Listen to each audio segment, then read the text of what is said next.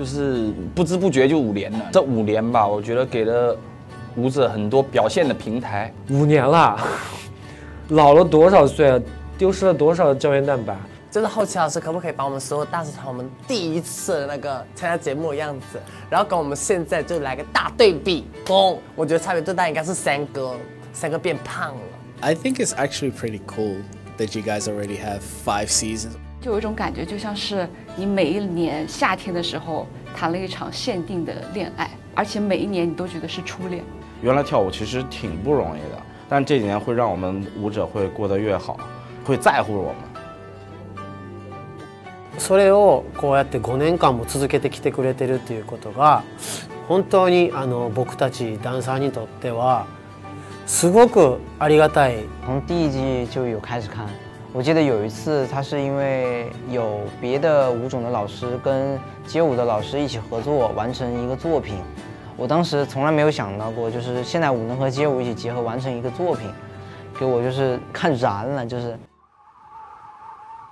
我从5岁多就开始跟着我师傅开始练舞，今年已经13年了。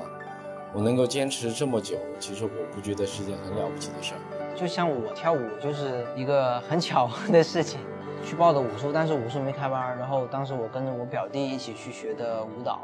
就当时特别热爱，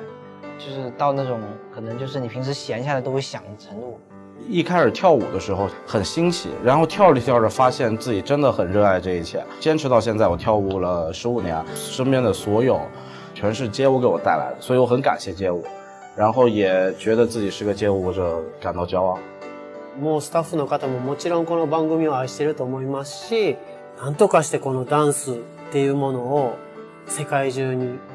ダンスを通して世界中に中国からいろんなパワーだったりとかエナジー、夢、いろんなものを発信していってるっていうことが本当に素晴らしいと思います。我希望在这个第5年里面能给观众一个崭新的面貌，因为我们成长了，但是我们的观众也在成长。可能这对于中国街舞来讲是非常重要的5年，